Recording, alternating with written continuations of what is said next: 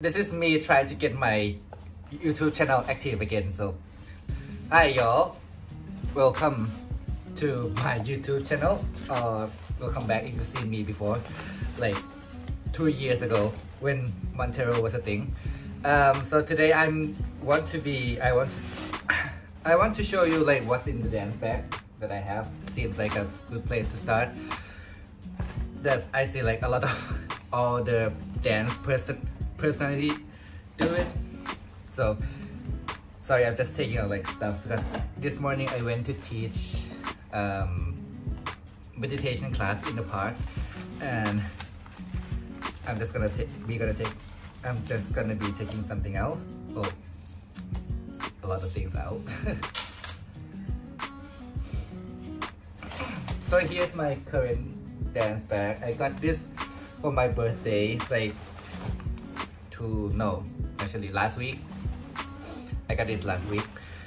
Right now I have inside my bag, I have a towel.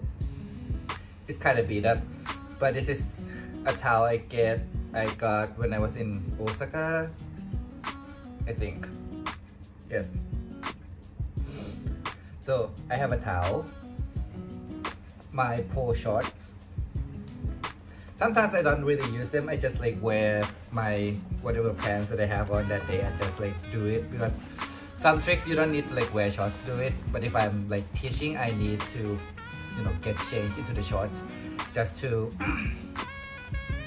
like demonstrate a proper technique. And then I have like regular shorts, and then wet tissue, because we don't have shower at the studio. We don't have enough space to get a shower. So I had this just to wipe out my body when I like practice for like 4 hours. I didn't have to teach later. And then for every pole dancer, I have 2 types of whip solution at this point. I have the dry hand, and then I have the clear shock. This is new. I just started using these, and I think I like this more than this one. This one is also good, but like this one, I feel like it dries me out, my hand out too much, and sometimes like I have no traction because it's too dry. But this one, you kind of have to like, you apply it on your hands, and then you have to wait for it to kind of like dry out a little bit because it has a little bit more moisture. But that kind of keeps your hand a little bit more cohesive and tacky. I don't know, it works for me. Like this is also good, but also I have like a kind of like a last resort if my hands are really oily, or like for some reason it doesn't like stick onto the pole. I have dish soap. I just wash my hand with these, and then like I will apply either the dry hand or the clear shock onto it, and then like I stick to the pole like a gecko. Really good. And then for the warm-up categories, actually like this thing has like this section and this section. This is like really cool. Lots of space. I have kind of like a stretchable rope. It's not an elastic band, like it doesn't stretch all the way. It kind of stops right here. This one is for more like a long stretch, for like shoulder opening and back bend stuff that you kind of like you put on your foot and then you grab it over your head and then you stretch like this. This one is more tacky. This is not actually for the warm up. I do warm up with this one. This is the elastic band. This is like full on elastic band.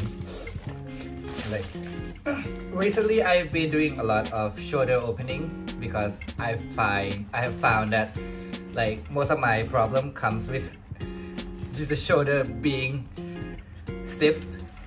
So I've been doing consistently shoulder opening for like a month now, and 80% of my problems in my hands and my grips are gone.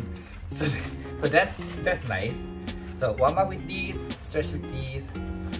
And then if I need like a really stiff rope, to like help me stretch or something, I have these.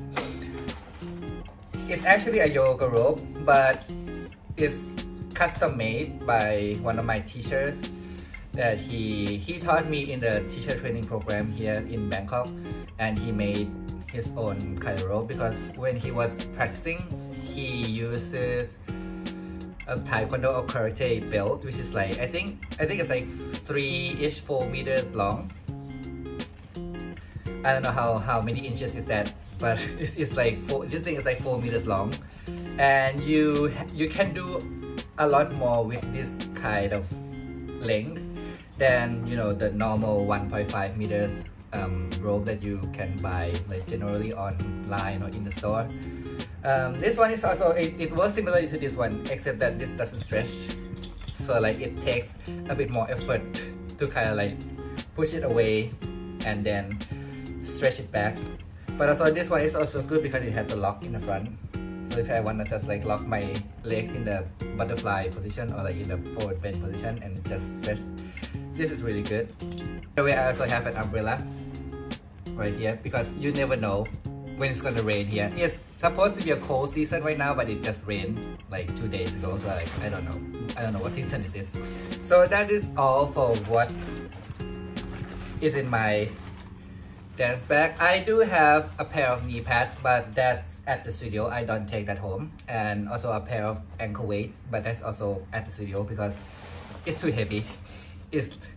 I don't want to be carrying around more things in my bag when I finish teaching or practicing and then just have to go home and like really tired. I just want to like leave it there. So yeah, I hope you enjoyed and have some idea of what you want to bring to your pole class, and I'll see you next time. Bye.